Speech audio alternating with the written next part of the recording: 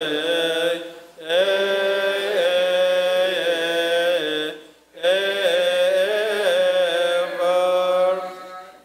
the name of the Father, and the Son, and the Holy Spirit, one God. Amen.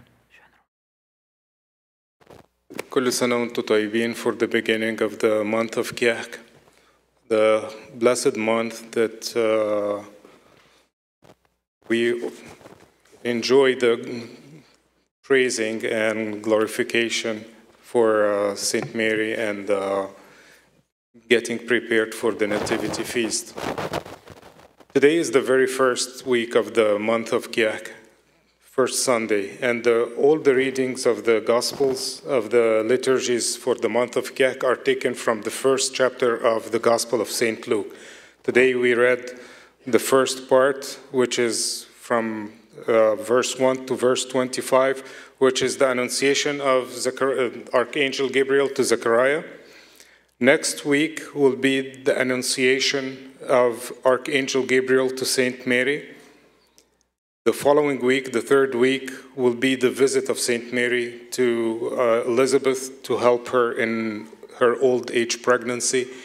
And the fourth and last week of Kiak will be the birth of Saint John the Baptist, and then the following week will be the Nativity Feast.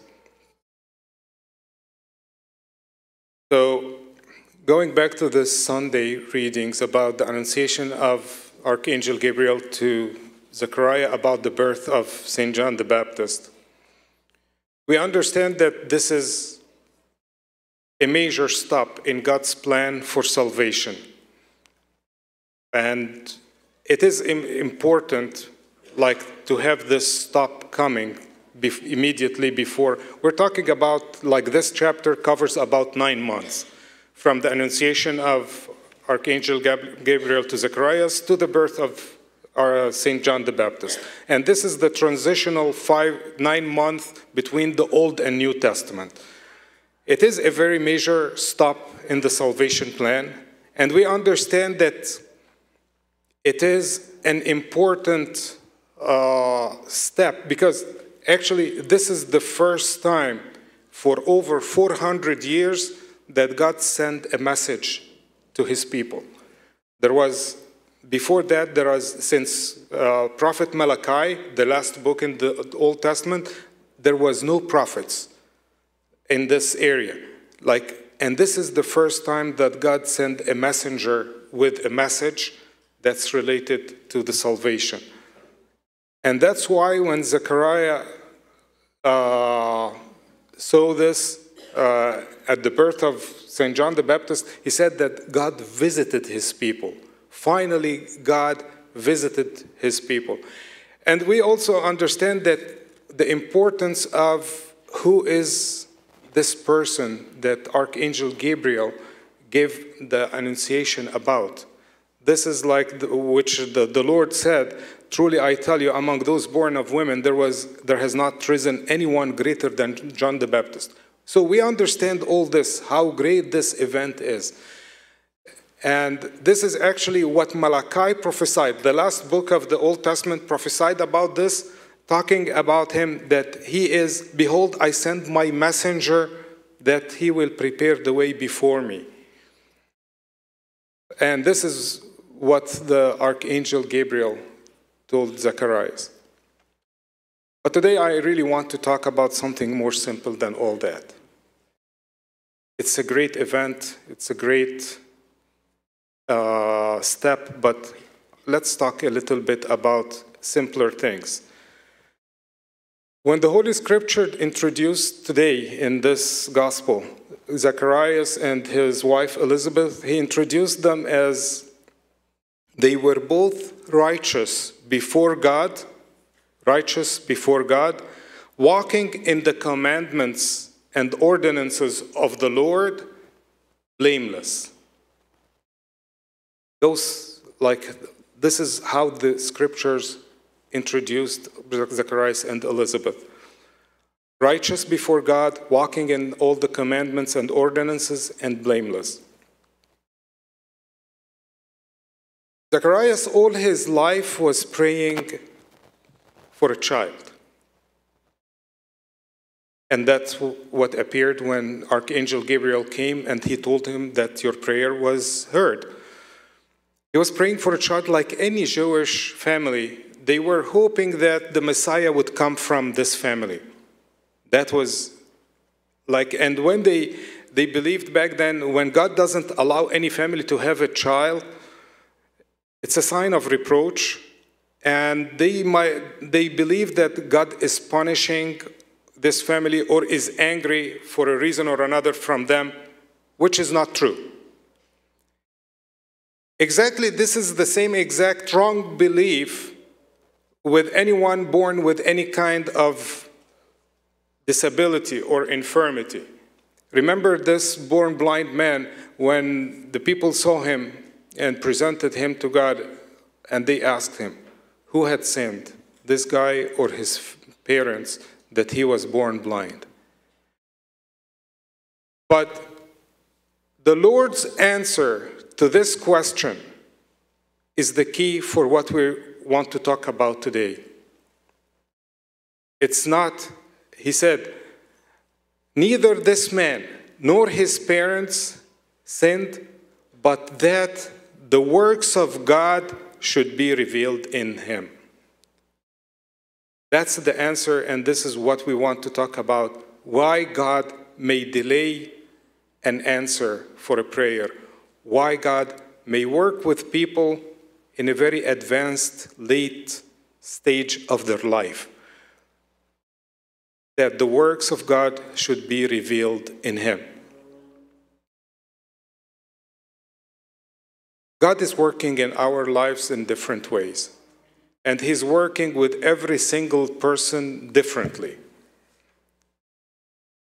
There are people that God starts working with them early. Let's agree first that what do we mean God works in our lives? The purpose or the main goal, the ultimate goal for God is our salvation. And at the end of our life, no matter how long, how short it is, that we reach eternal life, to be part of his kingdom. That this is his ultimate goal. So when we say God is working with someone or in someone's life, that means that he's working for this person's salvation. And for this person, at the end of her life, to reach eternal life and enjoy and be part of the kingdom. So God is working differently with every single person. He's working differently based on the mission or the responsibility this person is entitled for. There are some people, God is entrusting them about a certain service or a mission in their life, maybe like to serve a congregation, as big as a congregation, or a diocese, or maybe as small as a household. And maybe even smaller, just work on myself. So God's work is different from one another based on the mission and the responsibility. It's also different from the personality and the person's character. We're not all alike. We are different. And God is giving us like different personalities. And this kind of personality or this kind of character God is giving us is for the purpose and the work God will give us and entrusting us to do. God is also working with every single person of us based on our capabilities and the talents he gave us. Someone can get 1 talent, 2, 5. So God is giving talents to everyone. No one is without talents. No one. God is giving us abundantly. And as much as we trade with our talents, God will bless and give more. Back to Zechariah.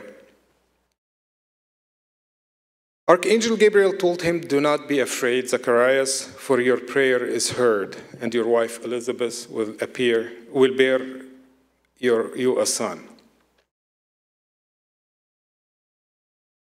I see Zacharias is an example of, for us in our frustration, when we pray and we don't hear any response or any answer. Maybe it's lack of faith, maybe it's lack of hope, but like I can imagine Zacharias standing before the angel and ask, my prayer are heard. Now, in that age, Elizabeth, all this came into his mind. Like, I still can imagine Zacharias thinking, I recall all these years of struggles and tears that you give me a son or a child. I recall nights of long prayers. I recall bowing down on my knees for hours. Now you're coming to tell me my prayers are heard? Yes. God always answered the prayers. But it's not like a button click. It's not. We pray, click the button, the prayer is answered. God is answering the prayer in the perfect timing. I don't know how long it took Zacharias to pray. 20, 30, 40, I don't know, maybe more than that. But God answered it, and he answered it in a perfect timing, not just for Zacharias, but for all mankind. God's answer to Zacharias' prayer was a benefit for all mankind, not just Zacharias and his family. So if we apply this to our lives, I don't feel it is right sometimes that we can stand before God and start blaming him that he's not listening, or he is not understanding our need, or he does not, we are just praying without results. How many years I have been praying for this? How many years have I been seeing families struggling for any reason? How many years I've been struggling with my own family, with my own kids, with my service, with my work. And I pray, and it seems to me that there's no answer. It seems to me that, God, you're not listening. If someone is sick, if someone is in trouble, if someone that is not in peace with himself or is not in peace with God, people went astray. People are affected with what's going on these days, with false teachings, with completely wrong ideas in life. Our enemies filling the world with injustice and false teachings and weird ideas. Where are you, God? Till when? Till when we'll keep praying and we don't see anything working right? When will you answer this prayer? Remember, Zechariah, pretty much he lost hope about all his prayers. He gave it up. He gave up. Yeah, it makes sense. If God doesn't want to give us a child, okay, thy will be done. There's no child.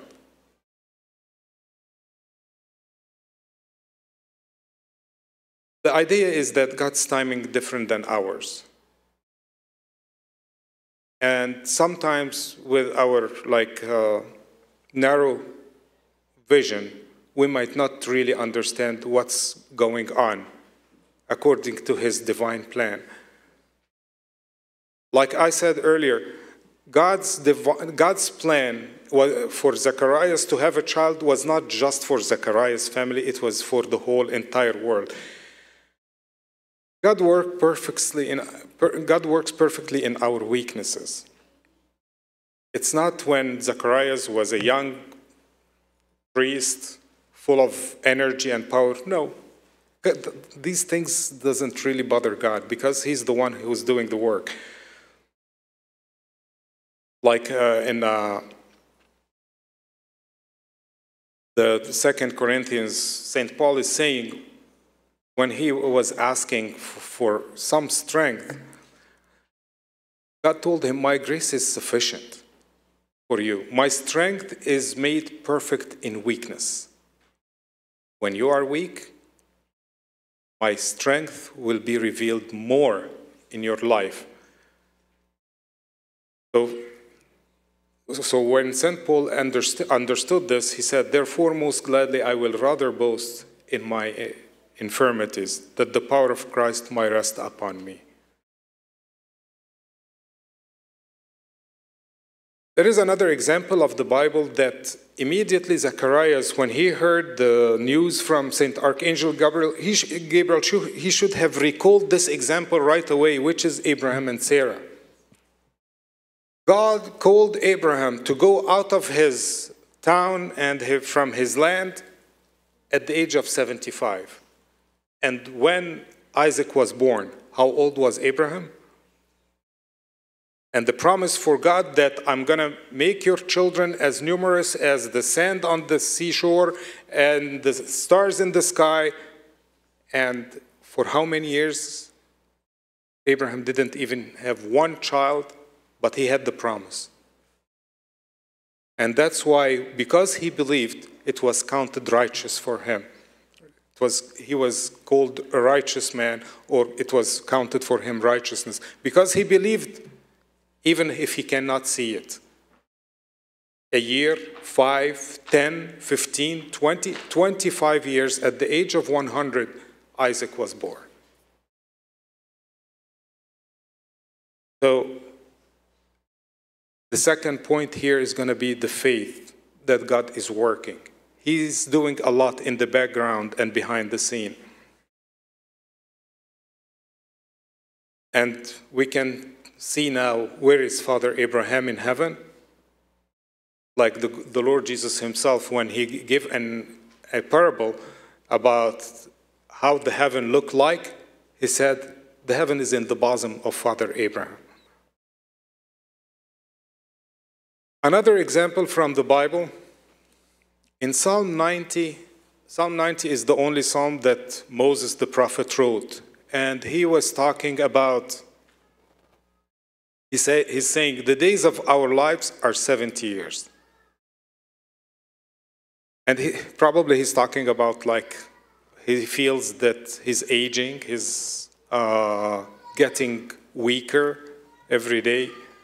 An unknown shepherd, a wanted criminal. The days of our life are 70 years, and by reason of strength, they are 80 years. Well, if God just gave you some extra strength as a blessing, they are 80 years. Yet their boast is only labor and sorrow, for it is soon cut off, and we fly away. So Moses wrote that he believes that our lives should be within 70, 80 years. It's good enough. And then we join the Lord after that.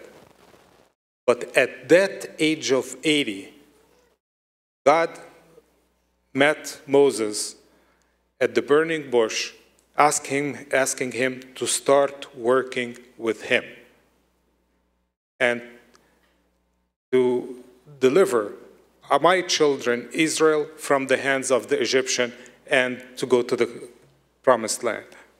Can you believe it? At the age of 80? Where were you 40 years ago when I was the prince of Egypt? I had communication, I had power, I had everything. Where were you? Now, when I am an unknown shepherd, so weak, getting ready to join my fathers, you're asking me to start working with you? So, to summarize all this, God's work doesn't have time. It's a continuous plan. He might be working now, but we cannot see the work he's doing behind the scene, but he's preparing something. He's cooking something. And again, the ultimate goal is eternal life. Three lessons we take out of today's gospel. Prayers are answered. Number one, prayers are answered. No matter how long it takes, prayers are answered. In God's perfect timing, they are answered no matter how long it takes. Number two, we do not lose hope.